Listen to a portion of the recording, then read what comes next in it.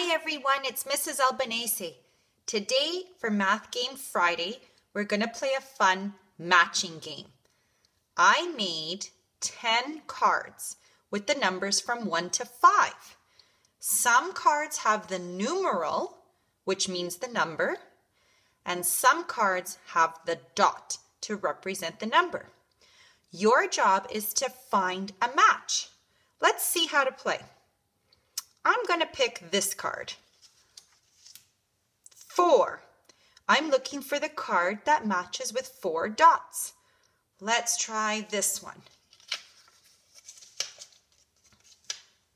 Is that a match? No.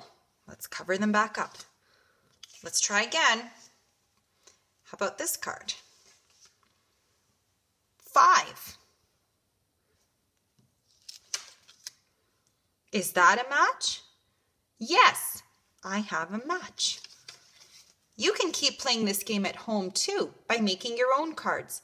I only use numbers 1 to 5. You might like to try making cards all the way up to number 10 with the matching dots.